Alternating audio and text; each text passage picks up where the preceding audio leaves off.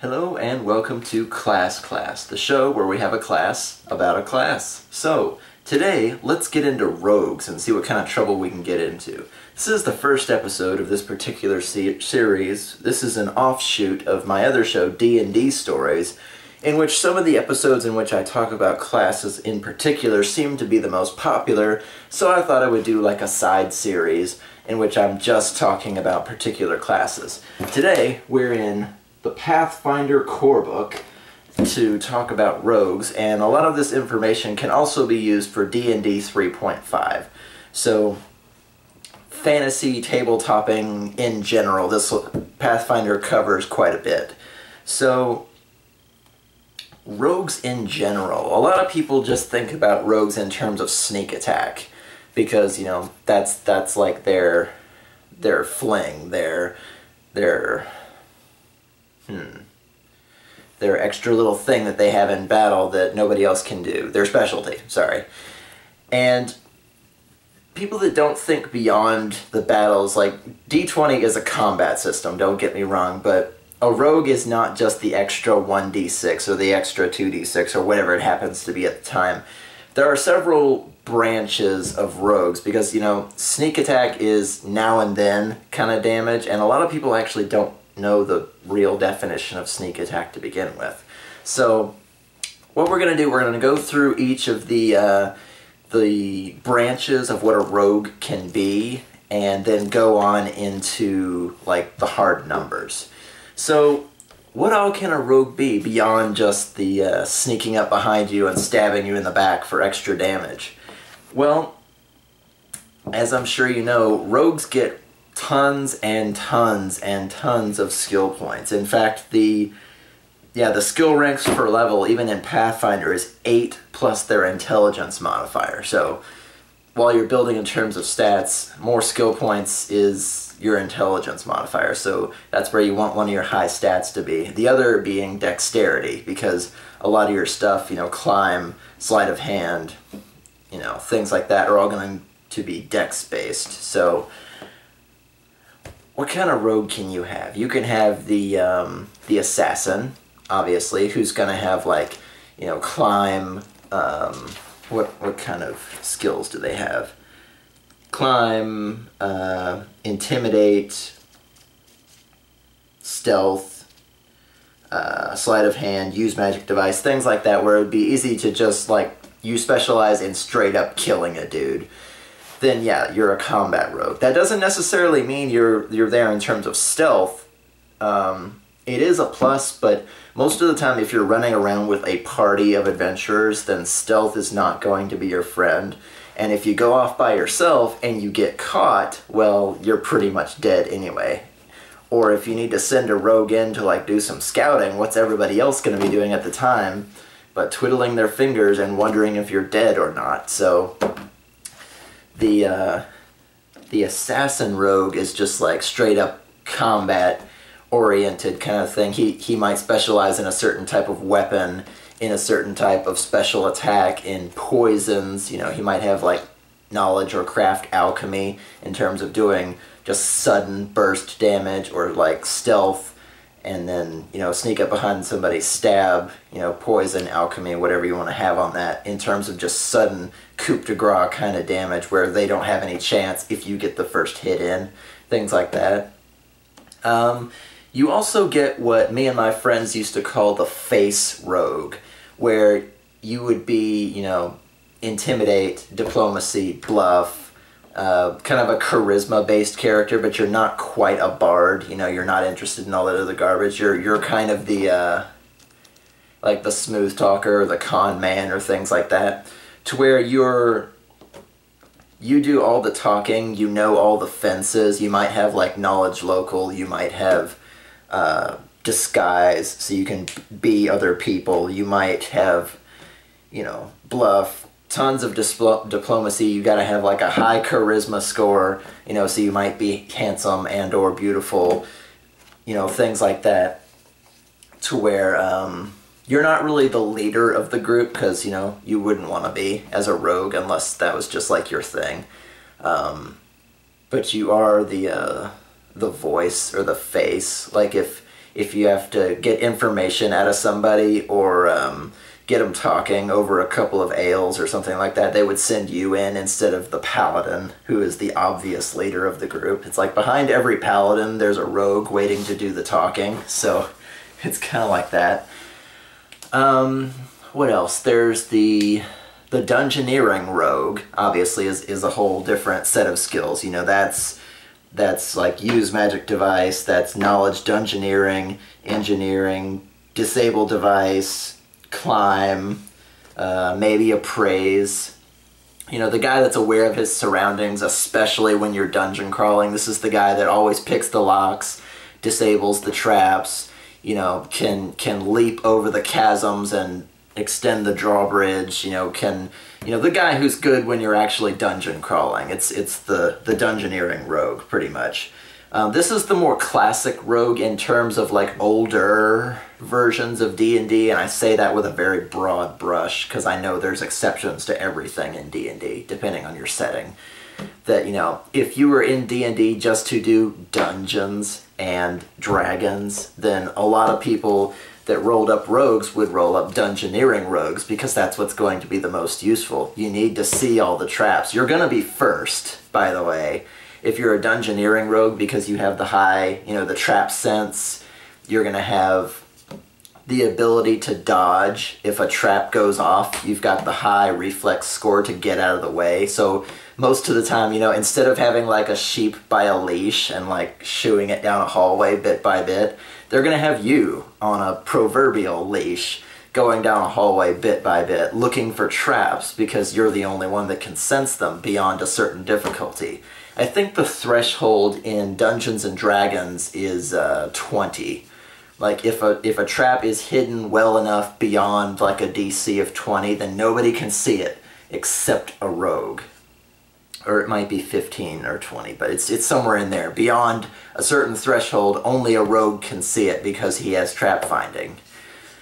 And I'm sure you can take feats to see more difficult traps if you're not a rogue, but just in terms of just the class itself, rogues are the ones that are going to be looking for traps because beyond a certain threshold, nobody else can see them. So you're going to be going first. You know, if you step on the little tile that sinks in and get hit in the face with an arrow, then it's your own fault because the fighter is in the back covering everybody's rear. So, what else? There's one more. We did the face rogue, the dungeoneering rogue, the assassin rogue, and the con man rogue.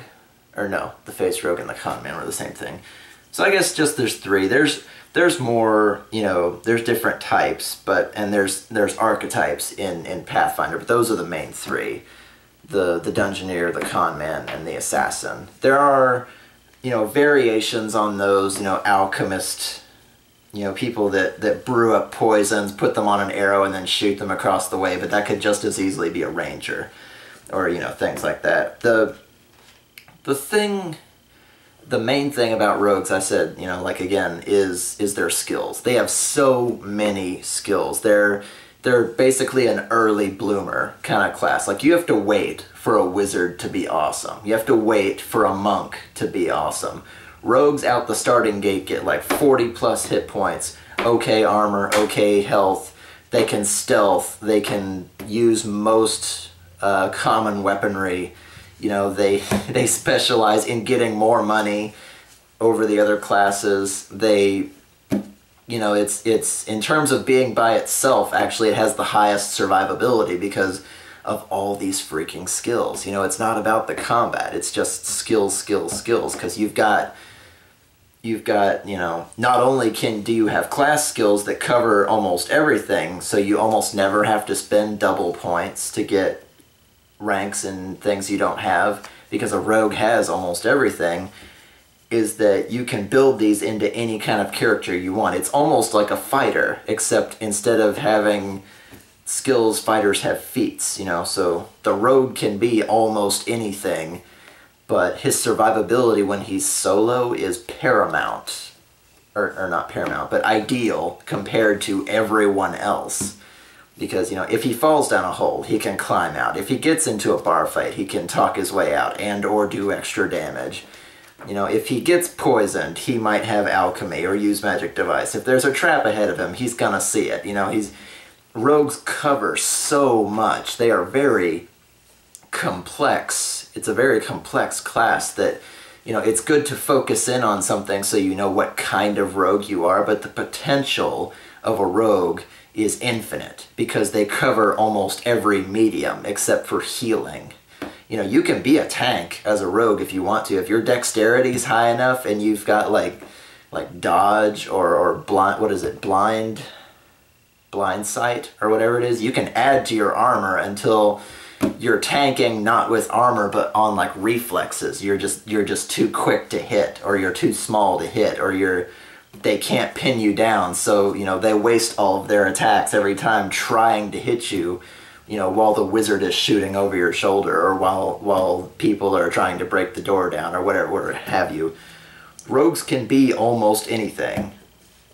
You just have to decide, like I've said in the past, you have to decide what kind of person this is. You know, are they the safecracker? Are they the dungeoneer? Are they the con man? Are they an assassin? Etc., etc. Decide what they are, and then you can stat it into a rogue, because rogues have almost everything. In terms of Pathfinder, they actually did really, really well with the rogue, because in Pathfinder there are no dead levels. You always get either a regular feat or a rogue. It's called a rogue talent. And rogue talents, what does it say? As a rogue gains experience, she learns a number of talents to aid her and confound her foes. Starting at 2nd level, a rogue gains 1 rogue talent. She adds an additional rogue talent every 2 levels of rogue attained after the 2nd. So, you know, 2, 4, 6, 8. They just get a new ability every time. You get a new toy to play with every other level. On top of all your skill points, on top of all your regular feats, on top of all the extra money you get, because rogues tend to find more money than everybody else. You know, and there's some in here that are really, really specific, like the finesse rogue. A rogue that selects this talent gains weapon finesse as a bonus feat. Ledge walker. This ability allows a rogue to move along narrow surfaces at full speed using the acrobatics skill without a penalty. In addition, a rogue with this talent is not flat-footed when using acrobatics along narrow surfaces. You know, like if they're running along a ledge, like a window ledge or a narrow pathway in a dungeon. Trap spotter. Whenever a rogue with this talent comes within 10 feet of a trap, she automatically receives an immediate perception skill check to notice the trap. This check should be made in secret by the GM. So anytime they even get close to a trap, they would see it. It's almost like an elf in a secret door. They just know it's there, or they at least get a check to see if it's there. You know, surprise attack. During the surprise round, opponents are always considered flat-footed to a rogue with this ability, even if they've already acted. You know, there's like 15 or 20 of these little rogue talents. All of them are, you know, specific things, and you can just flavor them towards yourself. The, you know, rogue crawl. While prone, a rogue with this ability can move at half speed. This movement provokes attacks of opportunity as normal. A rogue with this talent can take a 5-foot step while crawling. You know, there's just little specific things that might only come up once or twice, but it does flavor your rogue really nicely. And there's regular things, you know, trap sense. A rogue gains intuitive sense that alerts her to danger from traps, giving her a +1 to reflex saves made to avoid traps, and +1 bonuses to AC against attacks made by traps. And this goes up +2, +3, +4, and on and on. Uncanny dodge for higher armor, improved uncanny dodge. Their base attack bonuses are slower than the fighter, but better than the wizard. Like, they start with +0, and then it just goes +1, +2, +3, and then it stays at 3 for a bit, and then it stays at 6 for a couple levels. It stays at 9 for a couple levels. So every couple of levels, it stays at a, or it looks like every 3 levels. Every 3 levels, it'll stick. So it's they're slow in terms of a base attack bonus, but the fact that, you know, a rogue excels in catching someone off guard, an attack bonus really isn't going to matter sometimes, because, you know, if somebody doesn't get their dexterity score to their AC, then a lot of the times their armor is just going to go because they don't know you're there.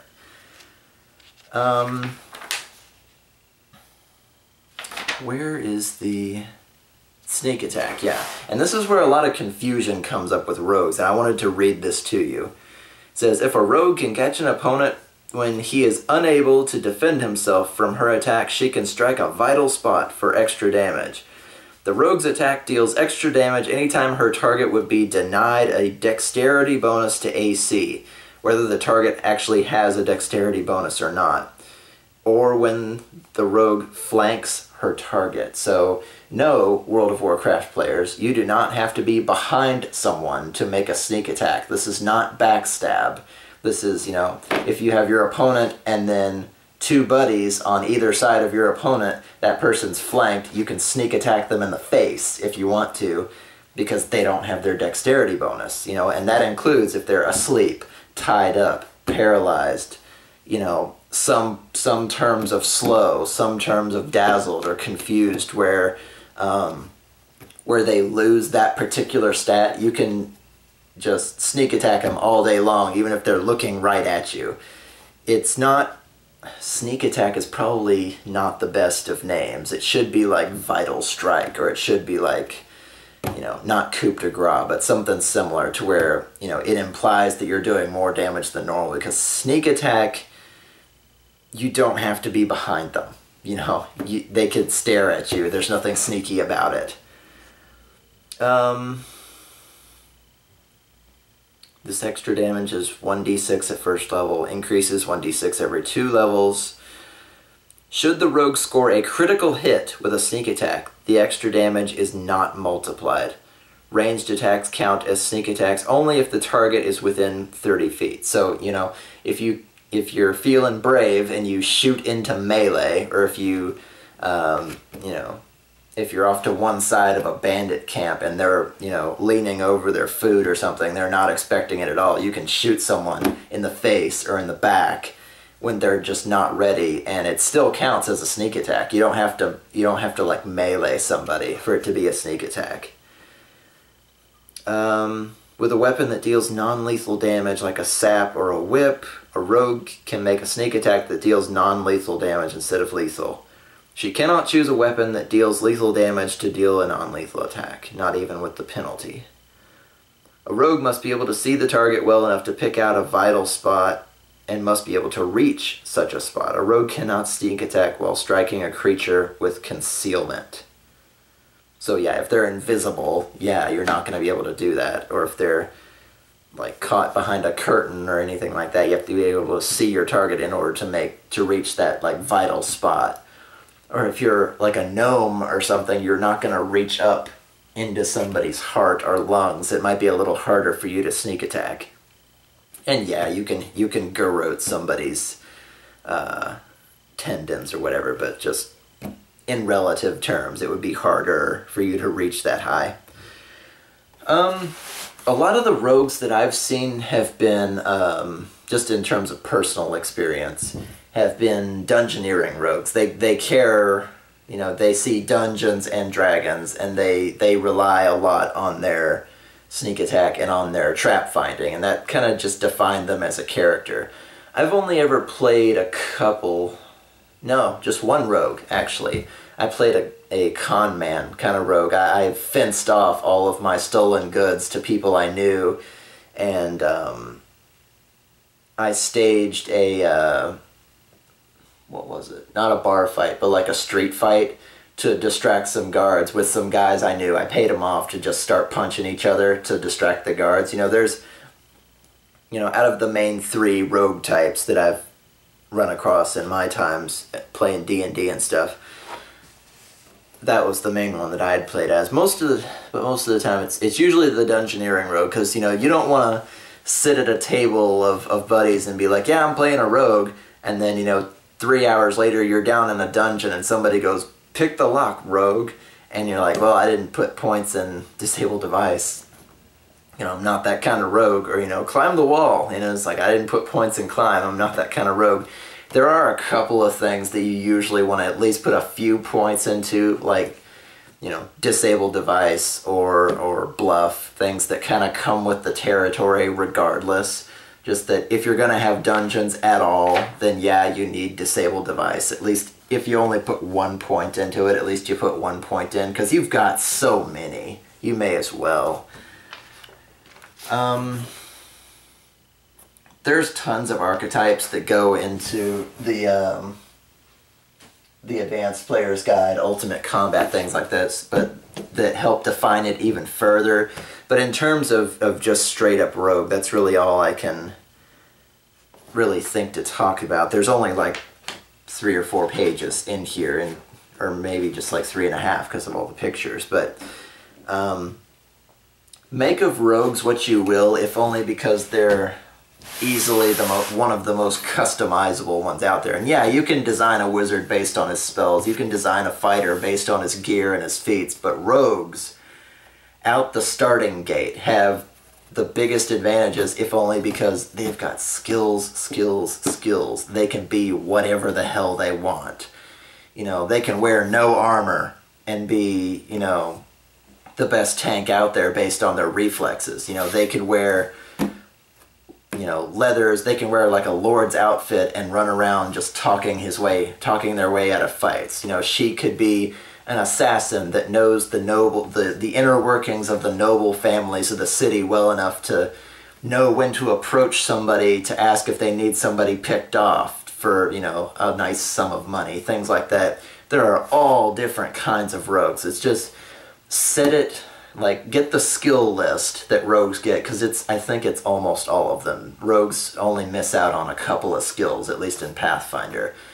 And pick like 6, based on the character that you want to play as. Pick like 6 and focus on those, and you'll end up in probably one of the 3 or 4 like archetypes of rogues, and you'll be able to go from there and build a strong character. So that's really, I guess, all I have to say about like straight rogues. There are, like I said, there are assassins, there are con men, there are buccaneers, and things that kind of stray close to bards, or things between bards and rogues, because they're kind of roguish characters, both of them.